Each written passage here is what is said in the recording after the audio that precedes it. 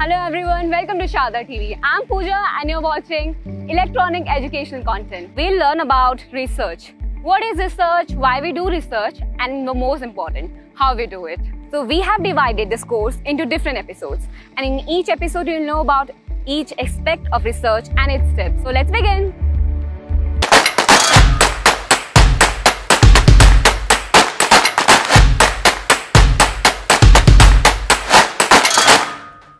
So the term research, it is comprises of two words, re and search. Re means again and search means to find out. So whenever we add new knowledge to our pre-existing knowledge, we do it through research. So research is something which people undertake to find out new things in a very systematic manner, which ultimately leads to a new knowledge. According to Creswell, who is a researcher, research is a process of steps to collect and analyze information to increase our understanding of a topic or an issue. So we can say that research is an inquiry and investigation. It is systematic and methodological. And third, it increases our knowledge. So all the researchers, they share the same fundamental goal, which is the creation of new knowledge or creation of new ideas. So this research, it is a very cyclic process. Like it initiated with a question and it is also concluded with a question. Some of you must be thinking that why you should do research. What is the motivation to undertake the research? First of all, it could be to acquire a research degree. Second, it could be for the passion. And some do it for the intellectual satisfaction too. Some do it to solve some unsolved problems of the society. So in our next episode, you will learn about the objective and characteristics of research. Till then, please like, share and subscribe. And bye! See you later.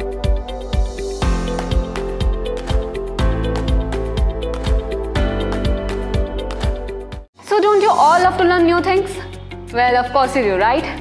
So hello and welcome to our second episode of our course, Learning Research. I'm Pooja and today we'll learn about some research objectives. But before that, let's take a quick recap of our first episode. So in our previous episode, we learned about some basics of research, like what is research and why do people undertake research. So let's move forward to our second episode and learn about its objectives and characteristics.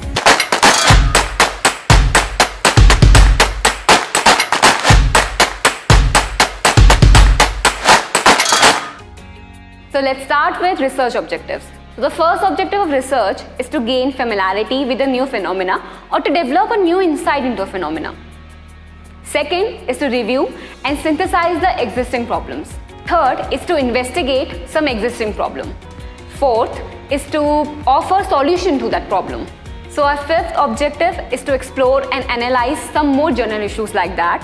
And the final and sixth objective is to generate new knowledge.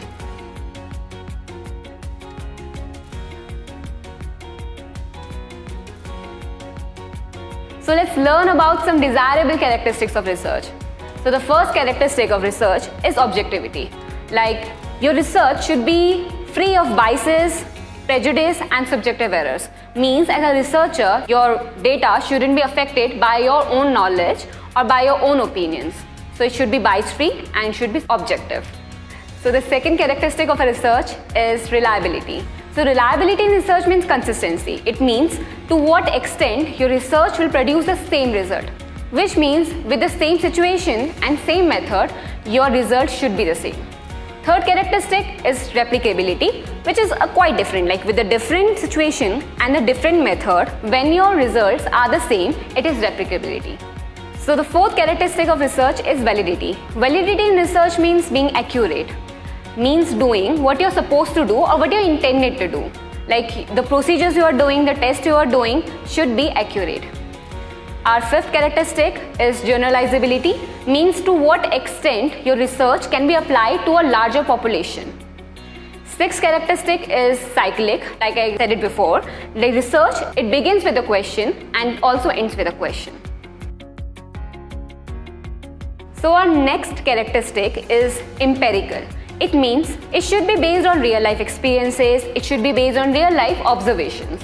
And last but not the least, our research should be systematic. So systematic means you have to follow a procedure, like one step should follow another step.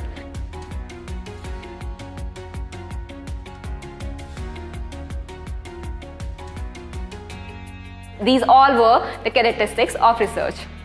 In our next episode, we'll learn about the basic 8 steps of research. So till then, bye, and if you like this episode, please like, share and subscribe. Thank you.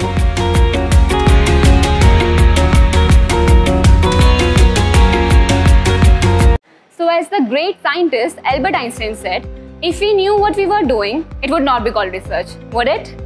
So welcome back to a series of learning research. Hello, I'm Pooja Negi and welcome to the 3rd episode of our course.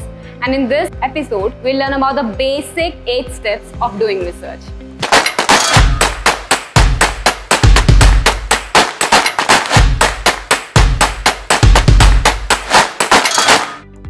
So now we will learn about the basic steps you need to follow while doing a research. So the first step is formulation of a problem. You must have a research problem or a research question before you while conducting a research. The second step is the literature review. So what does literature mean? It is any theory on any particular topic. So before conducting a research, you must have a very good insight and knowledge about your topic. So we'll read the books or any other research papers which is related to your topic so that you can have more knowledge of what you're gonna do. So our third step is developing a hypothesis. So what is a hypothesis? It is a tentative answer to a question. You know, at the end of your research, it could be true or it could be false. So hypothesis is a very important thing because it will give you a frame and a method and a very tentative idea of your research. So our fourth step is forming a research design. So forming a research design is very important because through that you will get an idea of how you're gonna do your research. So you'll design your whole research process. So our next step would be data collection. So here we'll decide the tools we are going to use while conducting a research.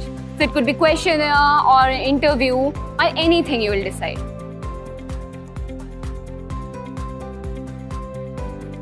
And the next step is the data analysis or the data interpretation. So here the data we have collected, we'll analyze it and we'll interpret it, and only then we can conclude our research, right? So our last step is report making. So in report making, you'll prepare the report, you'll see all the data, you will conclude it, and at last you're gonna present it.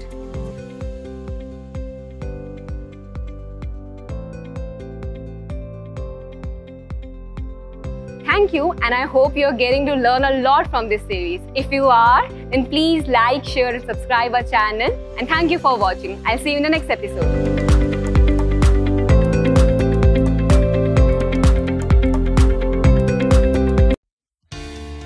In college, research used to be a very tedious topic for me. But soon enough, it became a very exciting topic for me. So hello and welcome to the 4th episode of our course, Learning Research.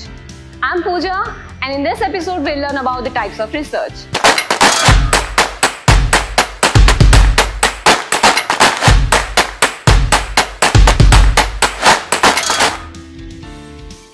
So on the basis of objective, research is of 5 types. Descriptive, correlational, explanatory, exploratory and experimental. On the basis of outcome, it is fundamental and applied, and on the basis of process, it is qualitative and quantitative. So on the basis of logic, it can be of 2 types, which is deductive and inductive, and on the basis of inquiry mode, it is of 2 types, which is structured and unstructured, and on the basis of idea, it is empirical and conceptual. So our first type of research is quantitative research. It is basically in numbers and it's also very objective. It is done superficially and it has a very deductive approach. Second is qualitative. It is subjective in nature, it includes a very deep, in-depth study, and it is inductive in approach. So our third type of research is inductive research. So it works towards being particular to generalization and it works towards discovering something. Our fourth type of research is deductive research and it works towards generalization to being particular, and it is basically about proving something. So our next type of research is descriptive research. In this, we'll collect the data and we'll analyze it and we will present it as it is. So for example, we can say that girls do perform better in the studies. So it answers what? To answer why, we will move towards our next research, which is explanatory research, which actually explains that why girls perform better in studies. So the work of exploratory research is to answer why. So our next type of research is exploratory research, which is done to explore something or to gain new knowledge. It is also known as feasibility and pilot study research, and it is always done in the beginning. Our next research is experimental research, which is based on cause and effect.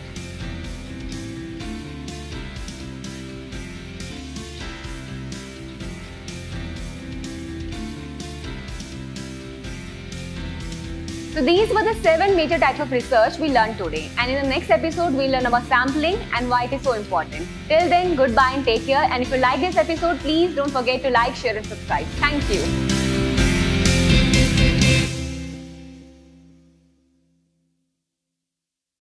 So hello and welcome to the 5th and final episode of our series of learning research. So let's get into it.